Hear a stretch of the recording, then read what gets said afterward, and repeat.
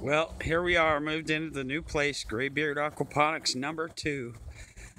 Take a look at the system. I got some work to do. The discharge from the pump, I need to do a little bit of work to that. I just kind of jimmied it together because got a little cold out, but all the fish seem to make the move okay. I can't really see them. The water is just kind of murky yet, but they're not too bad. Good flow, lots of air going into the system. Redesigned the grow bed over the sump a little bit more so that it pretty much takes up the whole sump.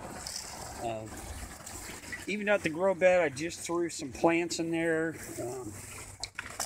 Got some dill, some radishes, cauliflower, okra, and broccoli. We're going to see how it goes. It's going to be freezing here for the next couple of nights, so I'm not really sure how it's going to work, but we'll see what happens. Everything looks good. It's going good. The drain's working fine.